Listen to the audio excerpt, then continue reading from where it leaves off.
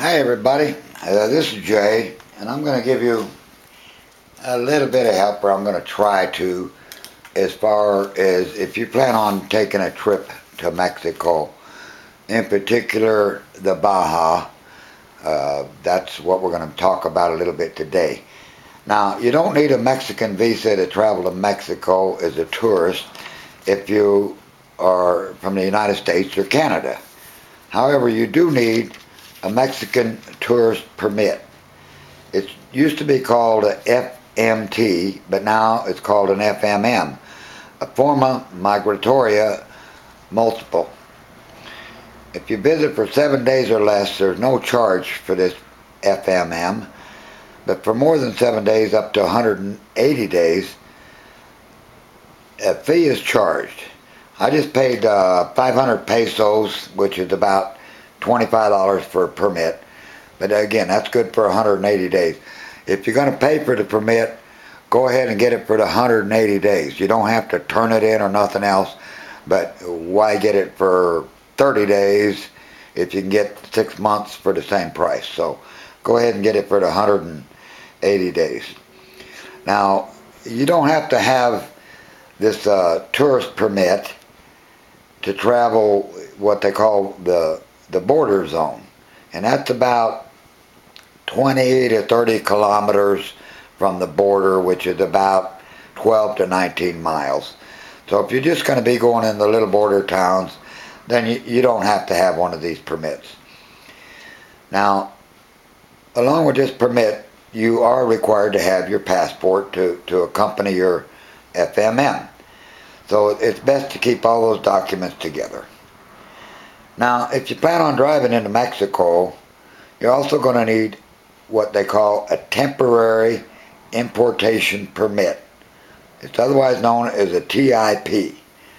For the video here, we're going to call it a vehicle permit. And this is the reason you got to have this. They want to make sure that you don't sell or give away your vehicle in Mexico. And there's a charge for this TIP, but it's really not a charge. It's actually a refundable deposit, and you can purchase all these documents online. Now I'm going to show you first of all the tourist permit. It'd look just like that. You get that at the border.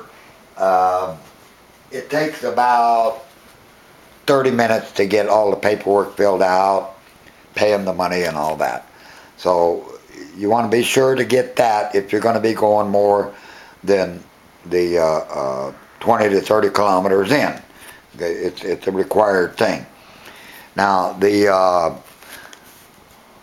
vehicle permit is required for not all of Mexico. There are some exempt places, and I'm going to try to get the paperwork up here. Okay, right there, the dark blue permit is not required. The light blue it is, and basically, a permit's not required. A temporary or a temporary import permit is not required for traveling any of the Baja Peninsula. None of it. You can go all the way down to Cabo San Lucas without a permit.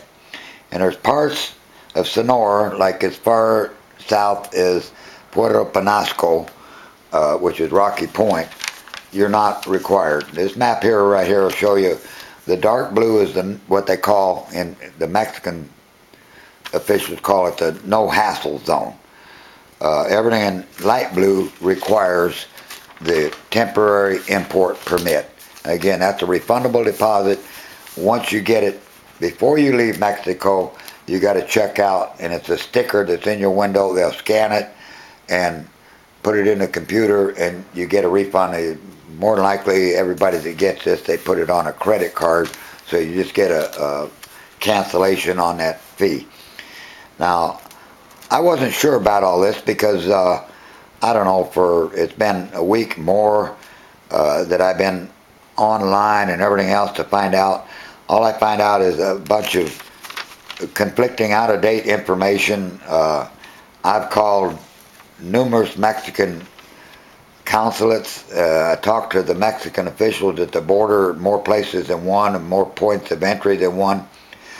Finally, I contacted a reputable company, and what they do is they sell Mexican insurance. And I didn't ask their permission to give their name, so I won't. But however, they explained to me that in order for them to honor any claim, that they require proof that the insured possessed a TIP at the time of the incident, and the only exception was if the incident occurred in the free zone, the no hassle zone, the dark blue there on the map, and they refer to it, like I said, to the no hassle zone. Baja California and parts of Sonora south to Rocky Point. You don't have to have your temporary import permit for those particular areas. Now, this information that I'm giving you is very current, as of February 22nd, 2017. So I hope this video helps you out a little bit, saves you some time from looking around. Keep in mind that everything changes all the time, so if you plan on traveling to Mexico, try to get as up-to-date information as you can. That'll avoid you unnecessary delays.